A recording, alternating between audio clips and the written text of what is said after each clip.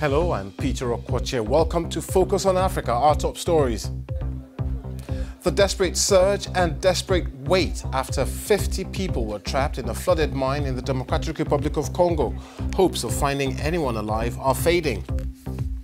Libya's renegade General Khalifa Haftar's rival government resigns after protests over the weekend.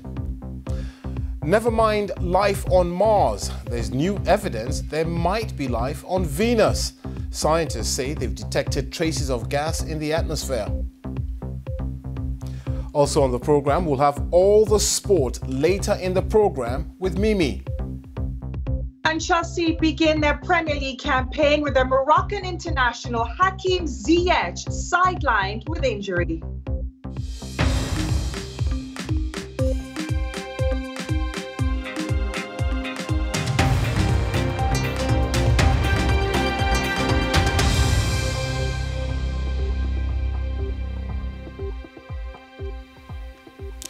Thanks for joining us here on Focus on Africa from BBC World News.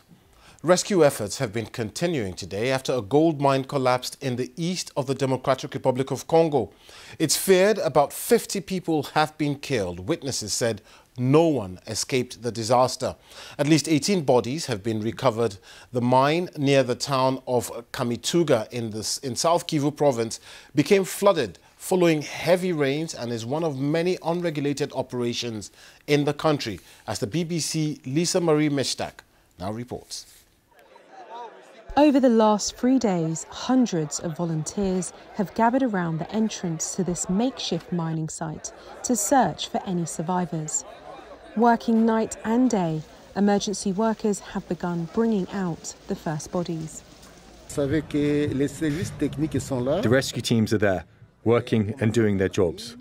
We have to ask ourselves the same question, because as you know, the dry season has just finished in Kamituga, and now we have the wet season.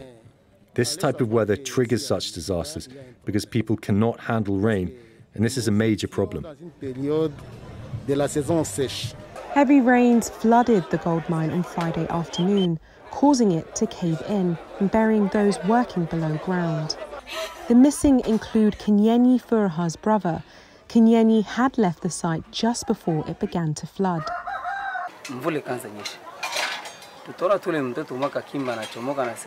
It started after heavy rain. Then I saw a child running up to say water was rising in the mine and that he didn't think there were any survivors. We went back there and found only the pit filled with water, and that's when I lost consciousness.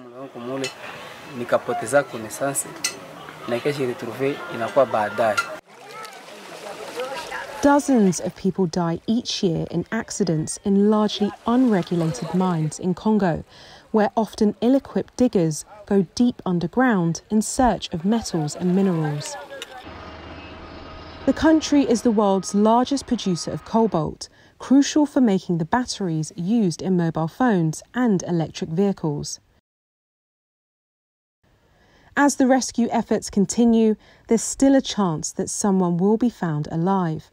But with every passing hour, that hope is fading. Lisa Marie Meshtak, BBC News. The parallel government in eastern Libya has submitted its resignation after a rash of protests over deteriorating living conditions and corruption. In the latest demonstrations, protesters in the city of Benghazi set fire to the headquarters of the military commander Khalifa Haftar. Until now, protests against the situation in Libya have focused largely on the capital Libya, home to the UN-recognized government of national accord. Protesters also clashed in General Haftar's stronghold of Al-Maj for the first time. Our Northern Africa correspondent Rana Jawad joins us live now from Tunis. Rana, how significant are these resignations? Well, first of all, the resignation of the government, the parallel government in eastern Libya, still needs to be approved by the parliament that is based there.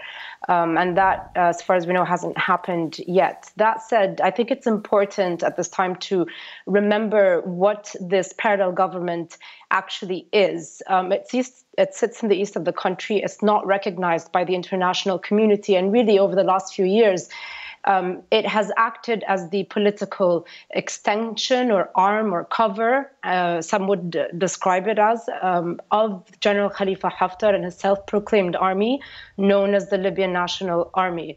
The real people in power, whether it is in the east of the country or in the capital Tripoli, which also witnessed protests over the recent weeks, essentially lies and always has in recent years within the hands of people with guns. And it's no different in eastern Libya. And I think one has to look at this resignation from that perspective.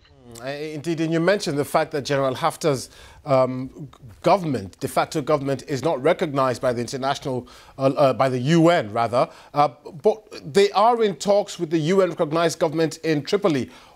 Does this resignation portend an end to those negotiations, or will they carry on? Well, the negotiations are actually led by, from the eastern side at least, they're led by the head of the parliament that is based in Tobruk in eastern Libya. That parliament was the last elected body after the last elections to take place there in 2014. That was supposed to be based in Tripoli, but then later went into self-exile in the east of the country, and then there were divisions along political and military lines, and each took a side. So the negotiations won't really be affected given this resignation, because we're looking at people like General Khalifa Haftar himself, as well as the head of the parliament, who is based in the east of the country and is also seen as largely allied to General Khalifa Haftar, and as well as the internationally recognized government that sits in Tripoli and its prime minister there. Okay, Rana Jawad there live for us in Tunis, talking about the situation in Libya. Thank you very much. Now let's take a quick look at other stories making the headlines across Africa and the rest of the world. The man portrayed as a hero in Hollywood movie about the Rwandan genocide has told a court in the capital Kigali that he funded an armed wing of an opposition group, Paul Rusesabagina, who has been charged with terrorism, murder and other serious crimes, said he had given more than $20,000 to the National Liberation Front. He refused to plead to all the 13 charges against him, demanding he be allowed to plead to each one separately.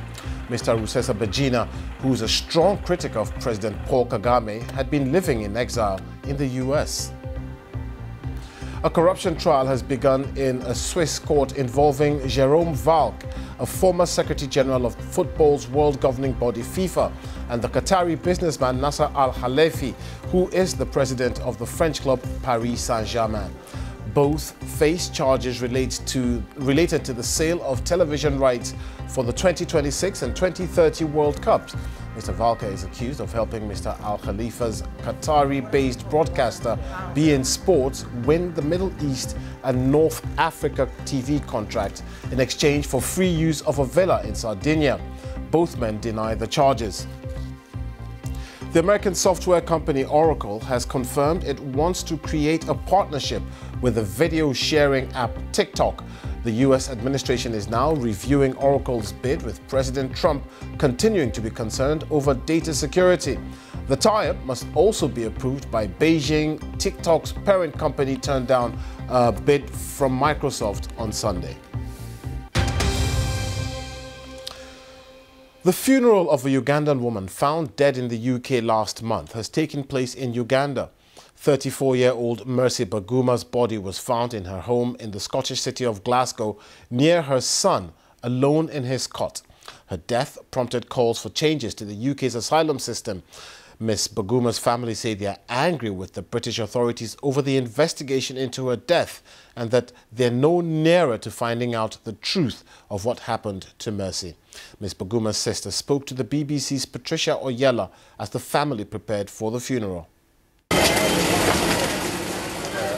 3 weeks after she died, Mercy Baguma was finally buried at home in Uganda. The family may have received her body, but her older sister says they have still not been told how she died. The family is not happy with the way the case of Mercy was handled in investigations, because we would expect the UK government by now to have answers for us. It's 3 weeks down the road. It's coming to a month. We don't know the cause of death. We don't. It's not reported in the documents that were shared with us. Nothing. We don't know. Mercy was found dead in her flat. Her baby son was by her side. Her sister Sarah told me they want him to come to Uganda rather than stay with his father. We want the boy down here. If they have collected any money, let it be put in the boy's trust until when he gains the age of 21 to access it. He will live with us in our normal condition. If Eric wants to help the boy, let him help him from here. Mercy had lost her job after her right to work ran out. She was in the process of seeking asylum in the UK. Asylum seeking is a human right. It's a basic human right. All that she needed was help and comfort. But making it difficult for her to work, I don't know, but I don't think asylum seekers are supposed to be treated as criminals, as a threat to any given country, but they are supposed to be taken care of. Why wouldn't a developed country share with people who are in need? We are all torn. It will take us time to pull ourselves together and accept Mercy's death. And having said that, we are asking, we want something small. Why? What caused death? After all that long, we cannot have answers? That's Sarah Nakendo talking about her sister Mercy Baguma, who died last month in Glasgow. Now, during the height of the coronavirus pandemic in war-torn Yemen, there was only one functioning hospital in the city of Aden, which is home to more than 1 million people. Afraid of COVID-19 and with barely any PPE available, most doctors fled, leaving Dr. Zoha as the only doctor left in the city willing to treat COVID patients. Nearly 6 months since the virus spread in Yemen, the BBC is the first international broadcaster to reach the country to see how people are dealing with the pandemic. BBC Arabic's correspondent Nawal Al-Maghafi has sent us this report from Aden. A city in mourning, haunted by what it's gone through. Imagine facing a deadly pandemic in a place where there are almost no hospitals to turn to. This is what happened in the city of Aden. As the virus spread, Abdel Karim's father, Ali, fell sick. He took his father to hospital. They did an X-ray and said my father had a bad chest infection. He needed intensive care. But the doctor said he couldn't stay because the hospital wouldn't accept any of these cases. They might have coronavirus. Abdel Karim went to 5 hospitals, but no one would treat his father. Afraid of the virus and with no PPE available, most doctors had fled and hospitals closed down, except for one. Zoha was one of the only doctors left willing to treat COVID patients. Abdel Karim found her after a week of searching. He said his father was dying. Take him in. I said there's no bed, there's no oxygen. He had deteriorated and he could barely breathe. He was shouting, "My dad is going to die, doctor, please." There was nothing I could do but take the patient in and put an oxygen mask on him. Ali died 15 minutes later. Stories like Abdel Karim's are all too common in Aden. The Yemeni government was completely unprepared for what hit them. They'd been fighting on 2 fronts, a 6-year war against Houthi rebels in the north and clashes against Emirati-backed forces for control of Aden. As the silent killer spread across the city, the bodies were brought here to Al Radwan Cemetery. It was not normal. As a gravedigger, this is the first time I saw this. It was worse than the war. these slips that he's showing me are the ones that people submit in order to bury their loved ones. He's saying that the ones in this bag are from the last 2 weeks, and that in the last month or so, he's buried at least 1,500 people. Since then, deaths have come down. For an entire month, every patient who made it to Dr. Zoha's hospital ended up here, until Médecins Sans Frontières intervened. Before MSF came in, every single patient would leave the hospital in a white body bag.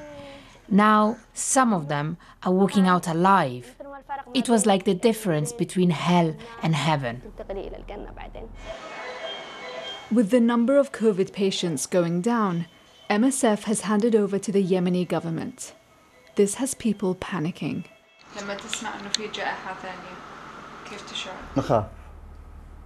I am terrified. Everyone is. Because in this country, we don't have anyone in charge. If a second wave happens, I will fear for my son, my daughter, my wife, my brother. They will die. For now, there is a ceasefire in the battle against COVID here. But in a country that's facing the world's worst humanitarian crisis, there is little hope for the people of Yemen. Nawal Al-Maghafi, BBC News, Aden. This is a Focus on Africa from BBC World News with me, Peter Okwoche. Still to come, Cameroon announced their opponent for their upcoming international friendly next month. I'm Peter Okwoche. Welcome back. Now, here's a question we've always asked. Is there life beyond Earth? Well, there's new evidence there might be life in our nearest planet, Venus. Scientists say they've detected in its atmosphere a gas normally produced by living organisms. The team of international astronomers say there could be another explanation for the presence of gas, but so far they haven't come up with an alternative theory. Here's our science correspondent, Palab Ghosh. Venus, could it be home to extraterrestrial life? There's new evidence that it might be. Astronomers have discovered a gas called phosphine in the planet's atmosphere. They think it could have been produced by tiny living microbes in the clouds. I was really surprised. I was pretty shocked as well. And at first, I didn't quite believe the detection. I just couldn't believe that we'd found it. But then once we set out and independently detected it through another telescope, that's when I knew we really had a solid detection of phosphine through 2 telescopes and that it was real. Confirmation of the detection was made using the ALMA telescope. In the mountains of the Atacama Desert in Chile, it's one of the most powerful arrays ever built. It found large amounts of phosphine across most of the planet. The researchers think that if it's been produced by living organisms, they're still there. The discovery of life on another world would be one of the greatest scientific discoveries ever made. But the researchers aren't making that claim, at least not yet. The gas could have been produced by some other means, but its presence on Venus is still a sensational finding. It's the strongest evidence that astronomers have ever had for the existence of alien life. The scientist leading the study told me she can't think of any other way that phosphine could have been produced other than by life. Everything we've tried, like maybe it's puffed out by volcanoes or brought in by meteors, or bits of grit blow up from the surface and then have some chemical reaction. None of those things worked. So I think we're excited because phosphine is really distinctive. It's something we know life can make and we know other mechanisms can't readily make on Venus. The big problem, though, is Venus is hostile to life. A Soviet spacecraft landing in 1982 confirmed scorching temperatures up to 460 degrees Celsius and clouds of concentrated sulfuric acid, able to disintegrate any living thing in seconds. But some think that even here, life could be possible. As you go higher up through the atmosphere, just as you do on Earth climbing a mountain, it gets cooler and cooler. So there is a habitable zone, a range of altitudes on Venus where it's not too hot and not too acidic, that life that we understand here on Earth so-called extremophile life, extremely hardy survival superhero type cells, could survive that environment in the Venusian clouds. Many scientists still think that the conditions on the planet are too harsh to support life and that there's another explanation for the presence of the gas. But at this stage, it's hard to completely rule out the possibility that alien life might exist on one of our nearest planets. Palab Ghosh, BBC News. You're watching BBC Focus on Africa. Now, so much sports to bring to you. Here's Mimi with all the details. Thank you, Peter. The new English Premier League season kicked off over the weekend, as well as some other European leagues. Africa stars stood up this weekend, and the BBC's Adebola Adebanjo with some of the stars who made it back. Yes, Mimi. I will start off with Pierre-Emerick Aubameyang, who was on the score sheet for Arsenal in their 3-0 win over Fulham at Craven Cottage on Saturday. Ivory Coast Wilfred Zaha was up next, and his goal decided that very cagey tie between Palace and Southampton. That ended 1-0 at Selhurst Park. Mo Salah was up next, and his hat-trick of goals helped Liverpool to that 4-3 win over Leeds United in that blockbuster tie at Anfield. Mo Salah, by the way, became the first player to score in 4 consecutive opening rounds in the Premier League since Teddy Sheringham did that in 1995. It is worth mentioning that 2 Nigerians went head-to-head on Sunday. It was Shimi Ajayi with his newly promoted West Brom and Leicester City's Wilfred Ndidi. It is very interesting to know that Wilfred Ndidi played a centre-back position. I am not too surprised seeing that he started out in that role in the early days of his career. I'm going to take a very short trip to Spain right now. It is worth mentioning as well that Geoffrey Kondogbia featured for all 90 minutes as his Valencia side defeated Levante 4-2. And elsewhere, another pair of young Nigerian talents in Kelechi Nwakali and Samuel Chukwueze both played as their sides. Huesca and Villarreal played out a 1-1 draw. Pretty fair if you ask me. Back to you, Mimi. All right, there's currently underway a Premier League match. Wolves are leading 2-0 away to Sheffield United. In just over an hour's time, Chelsea begin their campaign in the Premier League away to Brighton. Now, Chelsea finished in 4th position last season. They've splashed out a lot of money in the summer transfer window, and one of those was on Moroccan international Hakim Ziyech, who will miss out in today's match due to a knee injury. But there's been a lot of talk about all the money that Chelsea has spent on their signings this summer, and can they win the league? I understand, and I hope that Chelsea fans are excited because, you know, I'm not going to lie, we've brought in what we feel are a high level of player that are going to improve our squad. At the same time, I also know what it takes to win Premier Leagues. And I know that as a player, and I know when I look around us, and when you look at the teams that have dominated in recent years, and particularly your eye draws towards Liverpool and Manchester City, they are a story that has run over a few years in their own paces at different times, but in terms of recruitment, in terms of coaching, in terms of improvement, I'm guessing on the training pitch that then relates to the pitch. So it's not a simple story that bringing players must win the league. That doesn't work that way. So we hope we will improve. And more football news to bring to you. Earlier on, the Cameroon Football Federation announced that they will be playing 2 friendlies in the October window. It will be first against Japan and then to Algeria. They've named a 32-man European-based squad list, mostly European-based for that one. So it probably will be trimmed down closer to the time.